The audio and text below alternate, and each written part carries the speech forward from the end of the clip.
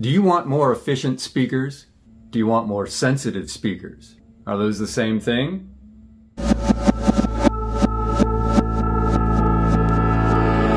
Welcome to Lancaster Hi-Fi. Let's talk about speaker efficiency and/or sensitivity and whether you want speakers to be more efficient and/or sensitive. If you ask in an online forum what makes speakers more efficient or sensitive, you're likely to trigger a discussion of the terms themselves. What is efficiency? What is sensitivity? And there's not super broad agreement as to what those two terms mean, whether they're even different things. When I started researching this video, I didn't really understand or appreciate the difference between these terms. Efficiency is generally a measure of the ratio of power out versus power in. If I put a certain wattage into a speaker, what is the power that I get out in terms of, say, a sound pressure level? And that's complicated by the fact that a speaker radiates sound in many directions, and we're specifically, our heads, our ears, are more or less at a point in space. And so we're only going to get a fraction of the power that's put out by the speaker into the room. Never mind the efficiency between power input and power generated into the room, okay?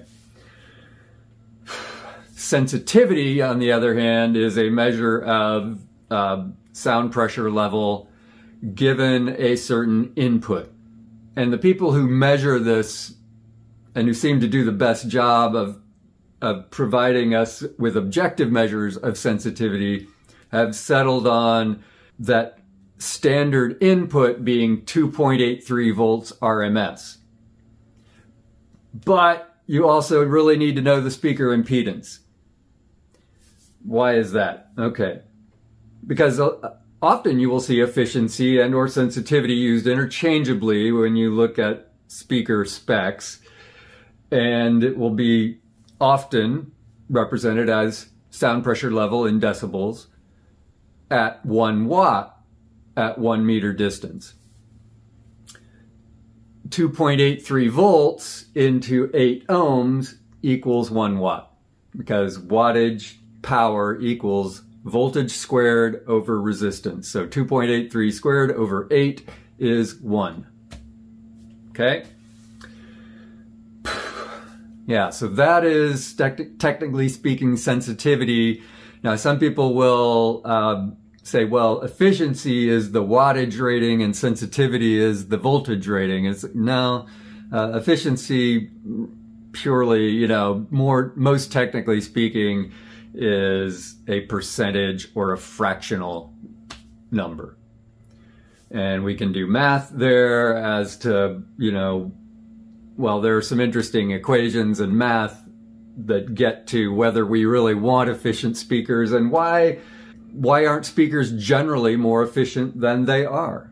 Given this definition of sensitivity, say, let's go with the 2.83, let's go with the sound pressure level in decibels, given a 2.83 volts RMS input at 1 meter distance, and let's also throw in there that we need to know the speaker impedance, whether it's 4 ohms, 6 ohms, 8 ohms.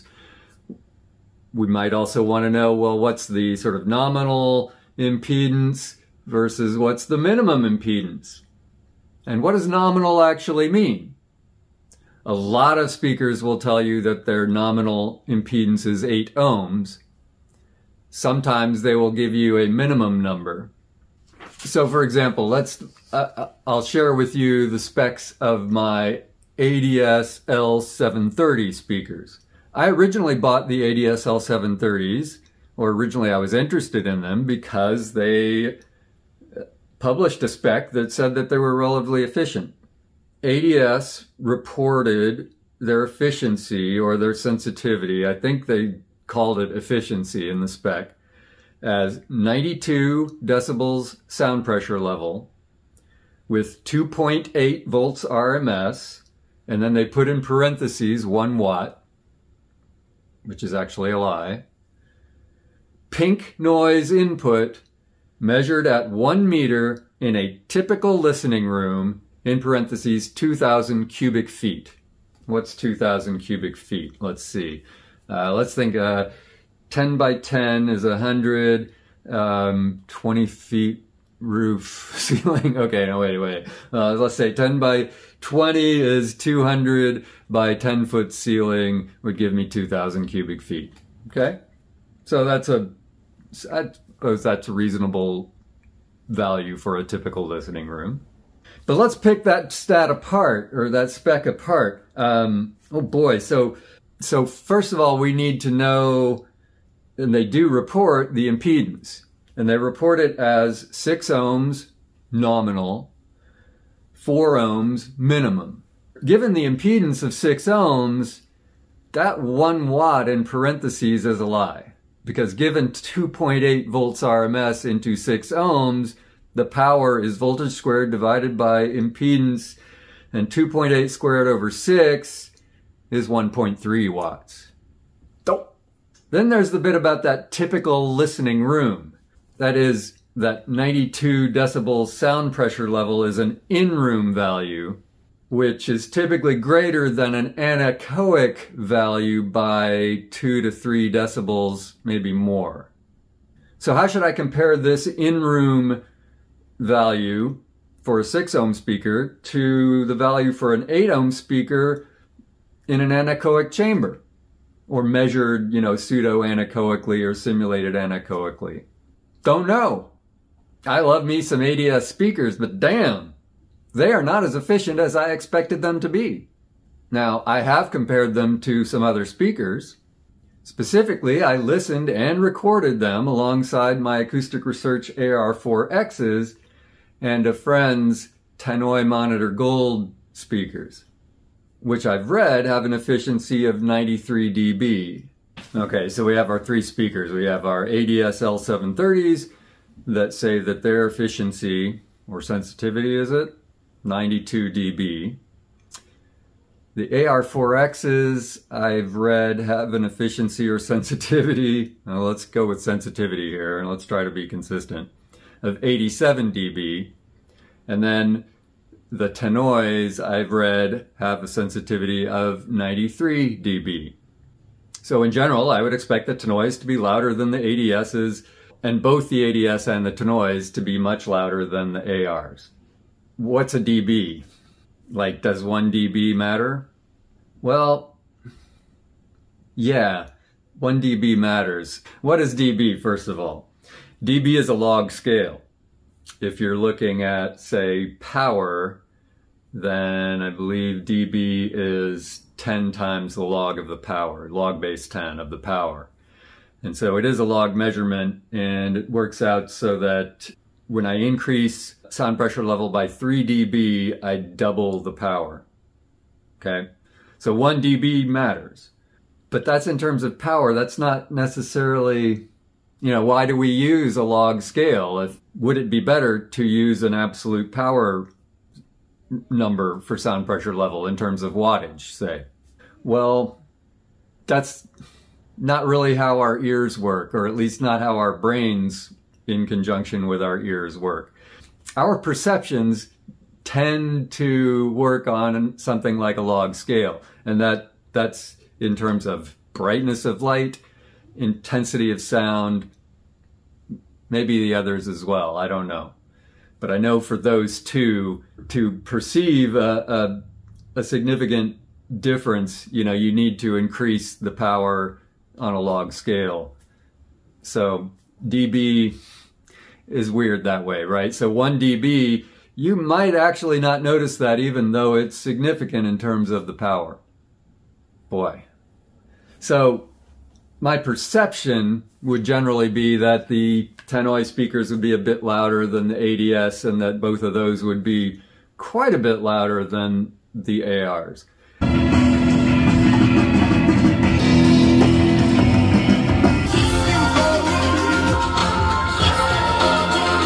So I took a lot of video, and when you do the video editor, you get the little sound thing at the bottom, and it, you can see the magnitude of the sound by how far the peaks go and so on, right? And going from the either the ADS or the Tannoy to the ARs, yeah, it drops off significantly. Looks like about, half the magnitude. But there's also a significant difference in the loudness going from the ADS to the Tannoys. They're definitely different. And, is it 1 dB or more? Who knows? Because, the Tannoy specs, I don't think were produced by Tannoy. It seems likely that they're actually a bit more honest than maybe ADS's numbers. Because, again, that in-room value is, going to give you 2 or 3 dB because of the echoes, right? Oh, boy. So those are how those numbers kind of work, and again, it's tricky. At the 1 watt output sort of level into 8 ohms, it may be that 2.83 volts is actually the better reference. As long as your amplifier doesn't have trouble driving 4 ohms, it's going to maintain that same voltage into either, if I switch back and forth. Maybe. And that's not even a guarantee, because there's such a thing as voltage sag due to current draw. Some amplifiers, for example, have trouble with even the ADS 6 ohms or minimum 4 ohm speakers. And I suspect their problem is with that 4 ohm minimum. It's not that they can't drive 6 ohms. It's that, once it encounters those much lower impedances in part of the spectrum, it starts to sound funny because part of the sound gets kind of dropped out. Now, things can be a bit different with tube amps, and I'm just not going to get into that because it's just kind of complicated. But because it's like, well, are we going from the 8 ohm taps or the 4 ohm taps, or are we just using 8 ohm taps and plugging into 8 ohm speakers, 6 ohm speakers, or 4 ohm speakers? All those things are variables and going to be different, and then tube amps are generally not as powerful, and so driving at 1 watt is, for a so-called flea power amp that may max out at 3 watts, that may be a significant fraction of the total power it's able to produce. So we already have a problem as consumers looking at the world of speakers out there and looking at their published sensitivities, sometimes that number being used interchangeably with efficiency. We already have a problem with all those numbers being measured in potentially different ways, some of them more inflated than others. Even given that, what is it we want out of a speaker, and what should we expect out of a speaker?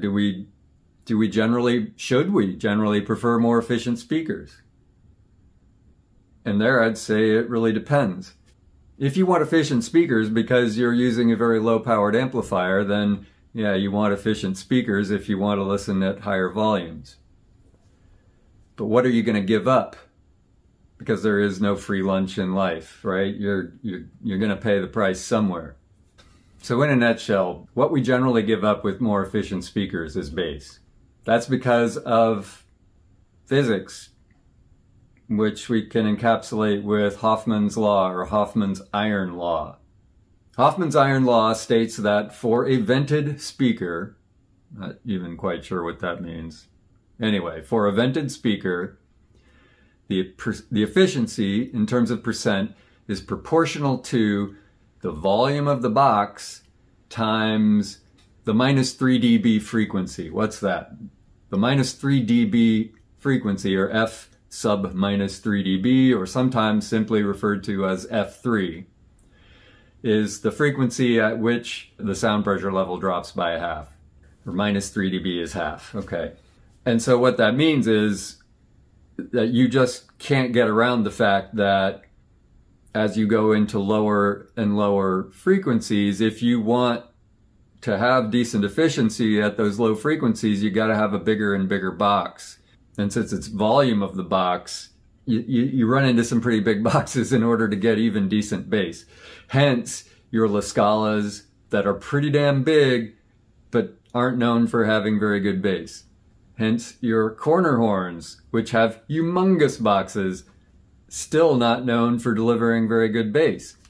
because they are so super efficient, in order to maintain that high efficiency at lower and lower bass, the size of the box gets unfeasible. Yeah, you can't build a big enough box to get those low frequencies. So how has hi-fi evolved? You listen to a lot of recordings from the 60s, especially the earlier 60s, there is not much bass. Even into the late 60s, you know, even some of the Beatles stuff like Let It Be, Abbey Road, there's not a lot of bass in there. You move into the 70s, and all of a sudden the mixes include quite a lot of bass. You might not hear this if you don't have speakers that can deliver that bass or a good subwoofer. Well, why is that? What happened? Well, tubes gave way to solid state. With tubes, you know, it gets very expensive to get high-powered tube amps. Not only do you have to use bigger, more expensive tubes to get higher power, but you need that bigger iron, which is, you know, the iron itself is more expensive, and the cost of shipping really heavy iron, wow, you know, gets pretty big. And so the cost of a high-power tube amp is large relative to the cost of a high-power solid-state amp. And so with solid state, with the transition from tubes to solid state, amplifier power started going up like crazy. We had the receiver wars, right? Went from the flagship Pioneer receiver in 1972 being 54 watts per channel, which is pretty fucking amazing. By the end of the 70s, we've got the Pioneer SX1980, which has some ridiculous like 270 watts per channel, right? And nowadays, it's, you know, if you really want high power, you can find some really high power amplifiers. And the reason is, you know, this isn't just total gimmicks. It's not all about headroom and so on, and, you know, this mythical headroom because we only ever listen at 1 watt. You know, part of the reason you want that higher power is so that you can use speakers that are less efficient or less sensitive. And why would you want to do that? Because in order to have low bass at a level commensurate with the rest of the frequency spectrum, you can build a huge box to bring the bass up, but, you know, there's only so big a box you can build. Or you can bring down the rest so that you can deliver the strong bass relative to the rest of the spectrum. That's why speakers in general have become less efficient, moving into the 70s and to now, because what you're going to give up with efficient speakers is bass. There's just, you know, hard to get around that. Now, if you still want to use that very low powered tube amp, then you want a lot of bass and you don't want to go nuts with speaker size. And even if you did go nuts with speaker size, you know, good Lord, maybe you still just don't get, I mean, you know, again, clipped corner horns don't necessarily provide awesome bass up to lowest audible levels. You do different things. You get a powered subwoofer, for example, or you get, you know, some JBL monitors that actually have extra amplifiers built into them. You know, they're sort of passive, kinda, but at least at the lower bass, they're not. They're active speakers. And then you can get very high efficiency, but it's kind of fake because you put an amplifier in the box. Because again, it's that bass power that's hard to get. I talked about how some of the numbers published by the companies are misleading. And it's, you know, they're not necessarily misleading in terms of the sound pressure level that you will perceive when their speakers are played in a room. Where they are misleading is in trying to make comparisons to other speakers. And so you've got all these different companies, you know, fiddling with their methods. And even within companies, I mean, the numbers are sort of all over the place in terms of where they are relative to an objective measurement conducted in the same way for all these different makes and models of speakers. And so in order to get those objective numbers, you got to go to people like Aaron's Audio Corner, Audio Science Reviews, stereophile.com, where you will find the objective measurements, not necessarily done in an anechoic chamber, but with a device and in a way that can account for the echoes in the room and essentially sort of simulate an anechoic value. And so you'll see, all these diagrams and so on. And, I'm always like looking down, okay, well, what's the bottom line? What's the average sensitivity? So, for example, let's talk about a relatively popular Klipsch speaker, the Klipsch RP8000F, right? It's a floor standing tower speaker. And they say that its in-room sensitivity is 98 dB. Well, Aaron's Audio Corner, Aaron measured it as 92. That's still pretty efficient, but it's not 98. I mean, that's a difference of 6 dB there. That's a quarter. Going from 92 to 98, I double and double again the sound pressure level. And the bass isn't great. He measured the F3 or the F minus 3 dB, the point at which the bass rolls off to half the power, say between 300 and 4K hertz, as 67 hertz.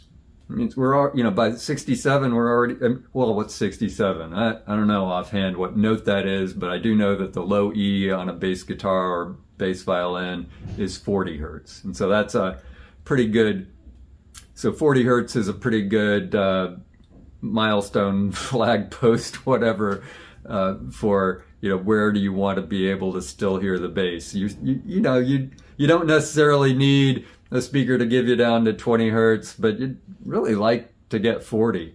So with this pretty big Klipsch speaker, which has relatively high efficiency, high sensitivity, you're still not going to get any bass without a powered subwoofer. I mean, not get any bass. You're not, well, and it's tricky too, because you put it in a room, you put it near a wall, you're going to get bass reflections. And so you do boost the bass a bit, putting it in a room, and you can affect the bass given by a speaker by how you place it in a room, whether you put it in a corner, whether you put it closer to a wall or farther away. And I think you can even, if you put a speaker in a corner, you can triple the volume. My dad had a relatively powerful Macintosh tube amp, but, still a tube amp, so not super high power. He had very efficient speakers, but they were corner cabinets, and they were vented so that they reflected off the wall. And so he had to, in order to keep the bass in check with those speakers, he had to keep his bass on his preamp turned way down. That's sort of the other side of the story, and it's why Klipsch corner horns, for example, are corner horns. In order to get decent bass, you stick them in a corner, and you elevate those bass frequencies quite a bit by doing so. What speakers are out there that really do have very high efficiency? And let's say, by very, I mean like 100 dB. There aren't that many speakers for which the makers even advertise that they have efficiency, or sensitivity of over 100 dB. And so in that category are, for example, Klipsch corner horns, Klipsch La Scalas. Now, when I keep calling them corner horns, I guess Klipsch calls them the Klipsch horns or K horns, colloquially. So Stereophile did actually measure the Klipsch horn AK6s at 101.1 dB at 2.83 volts at 1 meter. They noted how difficult it was to do that 1 meter measurement given how friggin' big the K horn is. There's kind of a problem though that the impedance minimum on those K horns is 2.7 ohms. And so you can run into some issues with that low an impedance. And those are also 15K a pair. at least at the time of the writing of that particular review on Stereophile.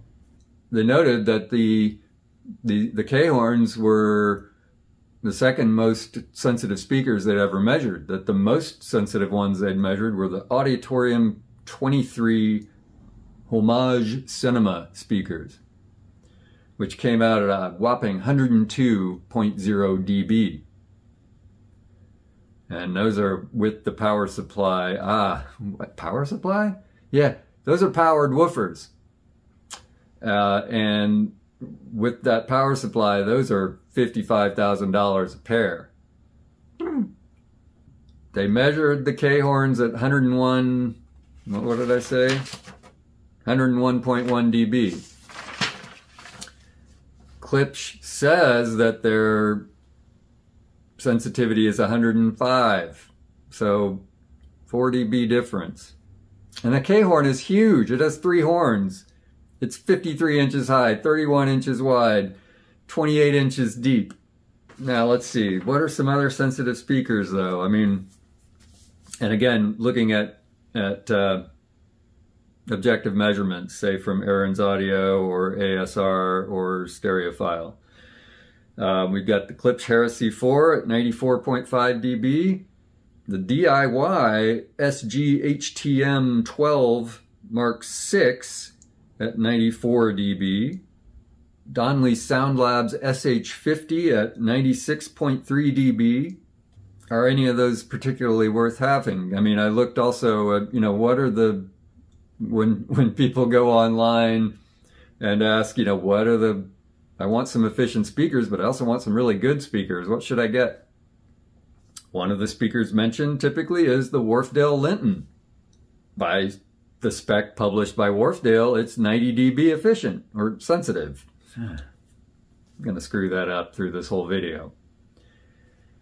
But Aaron's Audio measured it at 85.1 dB. Dang, that's hardly efficient at all, really. Dang, another like 5 dB difference between the spec and measurement. I mentioned already the Klipsch RP8000F, which by spec says 98 dB, but Aaron measured it at 92. And let's talk about some others that, regardless of the spec. Revel, the F328BE was measured by Audio Science Review at 91.2 dB. And I said, it's a friggin' awesome speaker. It's also $18,000. Well, Revel makes a little more budget speaker that comes in at a bit under $1,000. The F35, which measured at 90 dB. But they said it really needs bass EQ. I think they even said it needs the bass sort of brought down a bit because it just kind of destroys the rest of the sound. Let's see, the JBL HDI 3600. Audio Science Review measured that at 89.9 dB, and that's a $1,000 speaker. The Snell Type J comes in at like 89 dB. That's according to Hi-Fi Classic, and I don't know just how good that number is. Now here's another trick that they can play. And again, I'm going to pick on ADS. Again, I love ADS speakers, but dang, okay? So I talked about Hoffman's iron law, but a speaker can employ some psychoacoustics to fool you. Hoffman's iron law says that, a woofer in a smaller box can stay flat to lower frequencies by sacrificing efficiency, or it can gain efficiency by sacrificing lower frequency response. Or a speaker can trick you by emphasizing a certain bandwidth, so that low notes can produce high volumes, but much of what you're hearing is the higher harmonics of those lower principles. There was a good discussion of efficiency on AudioGone, specifically the user Opal Chip.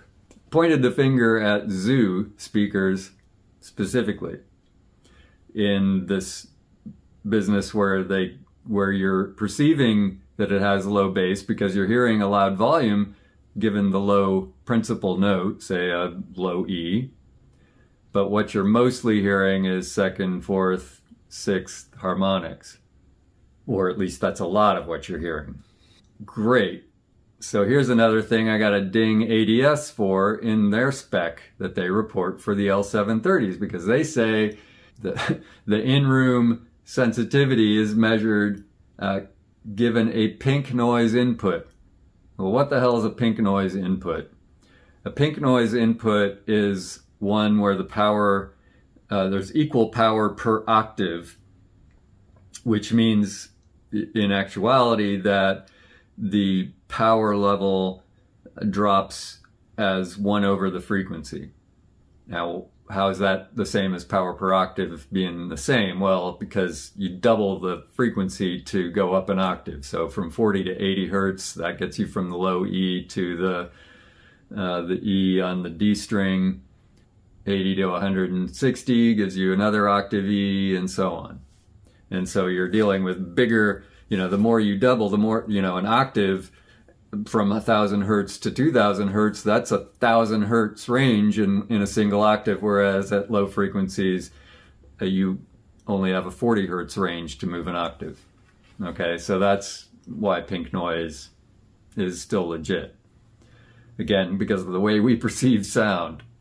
But they're telling me that they give they're measuring the volume of pink noise, or no. They're putting pink noise in and they're measuring the volume out.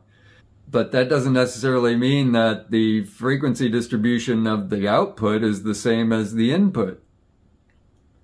Okay, so it's potentially a very different thing from saying, well, if I put in a 40 hertz tone, this is the volume of the 40 hertz tone that I get back out.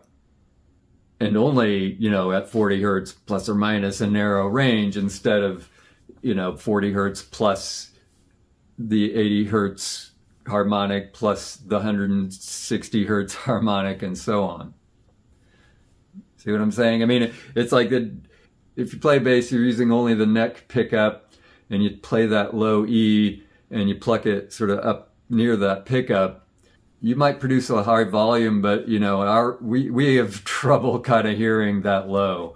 If you pluck it closer, if you use more bridge pickup and pluck it closer to the bridge, you produce more higher harmonics, and we perceive it as louder, even though maybe it isn't actually louder, because we're better at it's we more easily hear those higher harmonics, and so it's not just does a speaker give you a certain loudness given a certain bass note, it's what does that bass note actually sound like? Does it sound more like the bass note from a bridge pickup, or more like the bass note from a neck pickup, given a neck pickup input?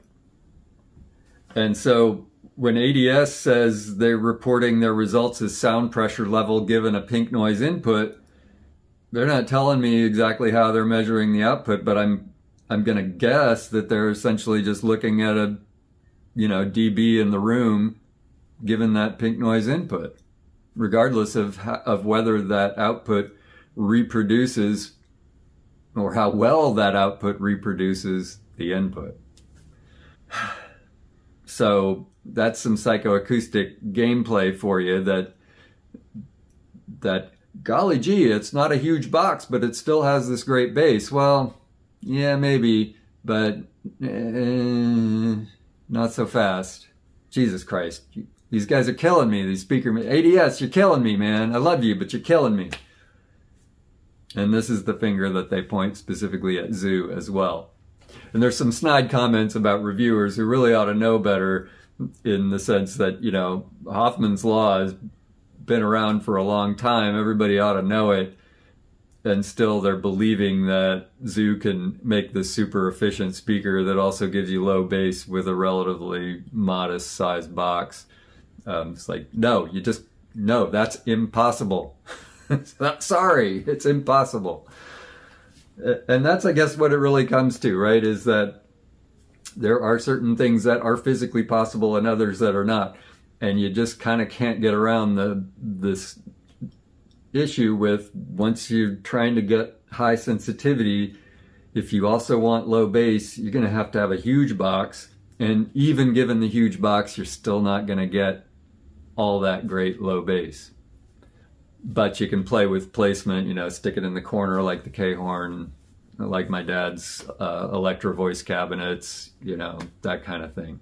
So do I really want high efficiency speakers? I don't know. I'm kind of torn at this point. We can listen, for example, to the difference between some speakers that are supposedly pretty high efficiency and some that aren't necessarily real high efficiency, sensitivity, whatever. These Hartleys versus the Wharfdales.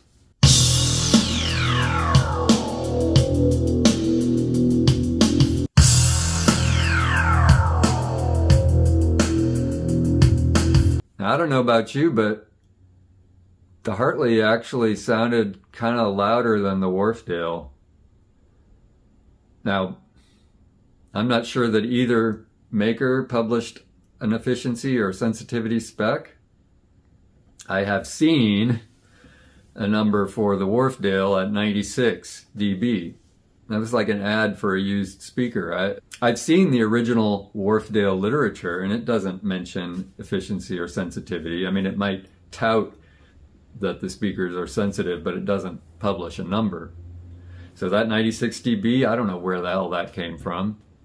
I've just seen it, no context whatsoever. And I don't recall whether I've even ever seen a sensitivity number for the Hartleys. But just sticking the camera in front of one and in front of the other, playing the same track at the same volume setting, they sound different. The Wharfdale's definitely got stronger bass, which makes sense. It's a bigger box. Maybe it is actually more efficient given bass frequencies require more power. Ay, ay, ay. So I'm thinking, right? I want to build, and I've talked about this in a video, I need to build a low power tube amp, single-ended triode amp with type 45 tubes. That amp will max out at 1 or 1.5 watts per channel. So if I ever want to use that amp to play loud music, especially loud music with any kind of bass, I would need some really efficient speakers. Do I want that?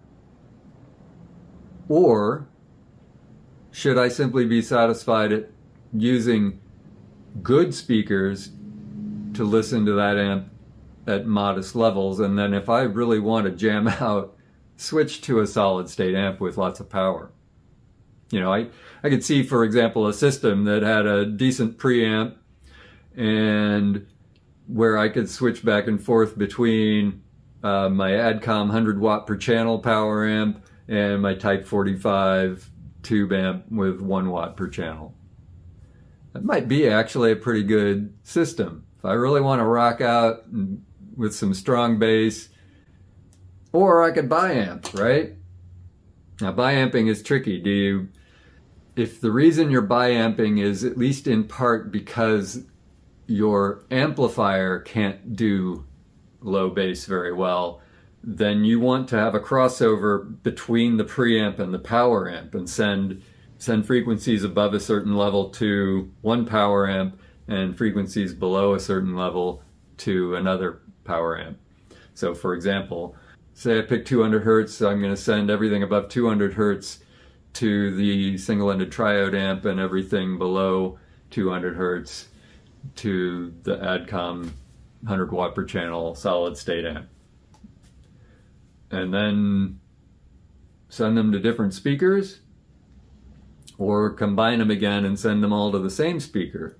How do I recombine the signals? I don't even know if that's a thing. Shit. So if you're wondering about high sensitivity speakers, what are the good ones? Which ones really do have high sensitivity, and how sensitive are they? And do they also deliver really good sound? I'm with you. I'm really still trying to figure out the answer. And here's where I'm coming to, is that, you know, ultimately this no free lunch problem is a real thing. that every time you're dealing with these super high efficiency speakers, you're making some potentially pretty serious compromises about the quality of the sound. And typically that compromise is in the low bass.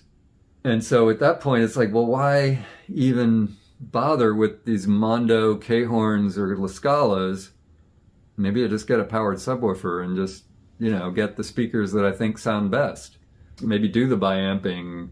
But I think some powered subwoofers will actually do that, right? That you take the preamp signal, you put it into the subwoofer, into the low level outputs on the subwoofer, and then you send, you know, then you have your subwoofer outs can go to your power amp and then to your speakers.